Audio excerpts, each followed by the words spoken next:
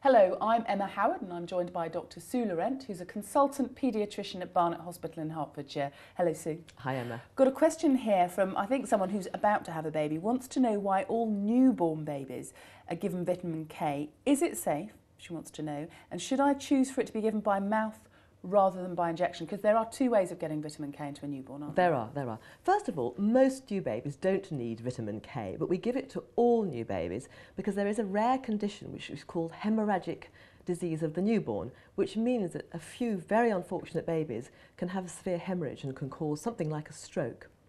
So in order to ensure that all babies have enough vitamin K, we give it to them all. And vitamin K is a natural substance? It's a natural substance we all have. And we all need. And a newborn needs a bit of extra... A newborn may have a rather low level to begin with, rarely. And the second part of the question is how to give it. How to give it? Well, my recommendation is strongly give it all by a single injection at birth. All three of my babies had it like that. There was, a few years ago, a thought that there may be a link between giving vitamin K by injection and leukemia. This has now been shown internationally around the world to be a false link. It is not. There is no connection between the two. And for a while, therefore, people were worrying about whether they should give it by mouth. If you give it by mouth, you have to give it and keep giving it because it doesn't stay around in the body for enough.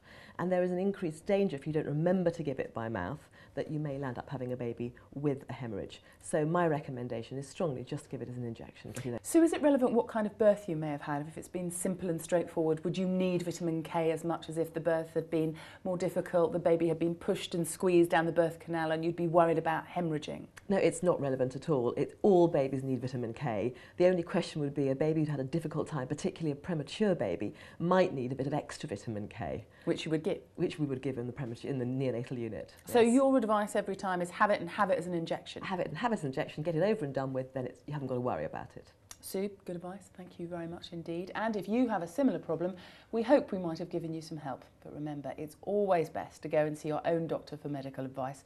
Thanks for watching. We'll be back with more health questions and answers.